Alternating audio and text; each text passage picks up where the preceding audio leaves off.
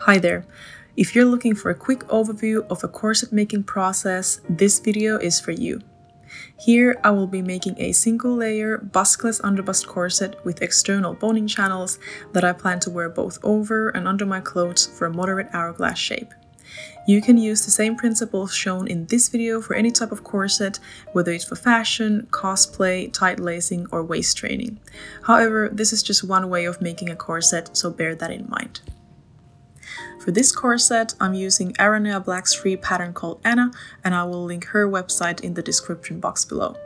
She has multiple other free corset patterns available as well, and a YouTube channel with more comprehensive videos on corset making, so if you want more in-depth instructions, please check out her channel. This video is supposed to be more of an overview of the different steps, so you can get a general idea of what tools you might need, etc. I have a mild scoliosis, so I tried to modify her patterns to fit my body shape. However, I later on realized that I was able to cinch down a lot more with this pattern, so the size I had chosen was too big for me and the modifications I made didn't work out that well in the end. For that reason, I won't be covering pattern modifications on this video, but Aranea Black has a really comprehensive video on that as well, which doesn't only apply to her patterns but other clothing patterns as well. Here I'm drawing the patterns on some twill, I believe, as I want to test the pattern out first before cutting into the more expensive satin couture. I always make a mock-up if I'm using a modified or a self-made pattern, and I know it's almost like double work, but it will be worth it in the end. I'm drawing the outlines of the patterns and adding 1 cm seam allowance to them. I do this for all the pattern pieces for both sides instead of folding the fabric and cutting duplicates from one side. This way I get the markings on all panels, which I need when I start sewing the pieces together. Then I pinned and sewed the panels together one by one, and after that I was left with this one single piece. Then I went ahead and added some grommets and flat steel bones to the mock-up in order to be able to lace it on. I didn't use spiral steel boning for this mock-up, although you should do that. A quick way to add them is to use masking tape, so that cuts down the sewing time. However, I was already able to tell that the mock-up was too big on me, so I just went and proceeded to cut the pattern pieces to a smaller size and started drawing them in the final fabric, which in this case was satin couture. I then started pinning and sewing the panels together, just like with the mock-up. I was trying my best to align the markings of the patterns to each other and sew on top of them. Here I'm demonstrating how I pinned the panels to each other.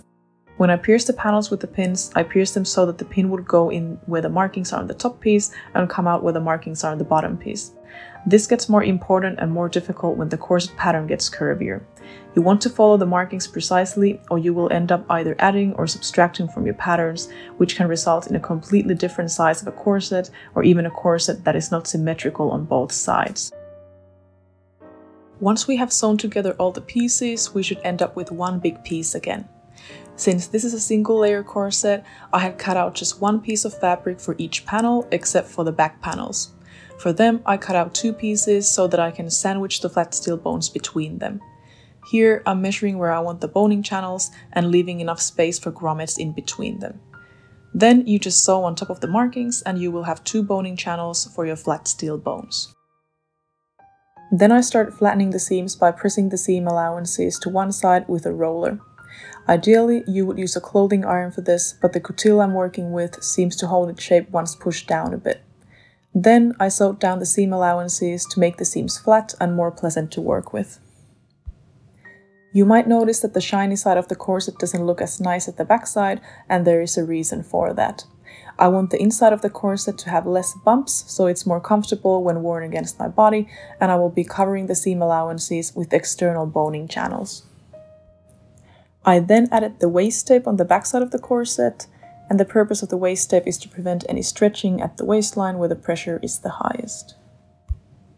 I then proceeded adding the grommets by piercing a small hole and stretching it out with the knitting needles, increasing the diameter each time until the hole was big enough for the grommet. I then used this hand tool to press the grommets in place. I then start making boning channels from the same fabric using a bias tape maker. This is in a size 12 mm or 0.5 inches, and I'm not sure if this is the best way to make boning channels, and there are also ready-made boning channels available, but the ones that I had didn't match the fabric here, so I decided to make my own. If you know of a better method of making boning channels, please leave a comment below. I trimmed down the seam allowance and covered as much as I could with the boning channel. I then sewed them down from both sides, leaving enough space for the actual bones to go in. Before adding any bones, I closed the boning channels from one side by just sewing over them a couple of times. I then proceeded cutting and capping spiral steel bones.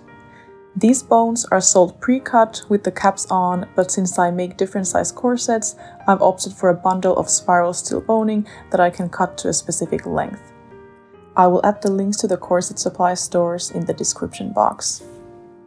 Then it seems like I forgot to film the rest of the process, but I inserted the boning and closed the boning channels. I then added the bias binding that was made with a 25mm or 0.9-inch bias tape maker. There are different ways of adding the bias tape, and there are many tutorials here on YouTube, and mine isn't the best looking, so next time I might want to try some other method. This is the corset after seasoning it for a couple of days. You can see how it has already started to take my shape a bit, and the waist tape is leaving some impressions on the fabric. And here's the corset on me. The size is perfect and the lacing gap closes evenly from the bottom and the top. However, as you can see, the lacing gap is twisting a little bit, and there can be several reasons for that.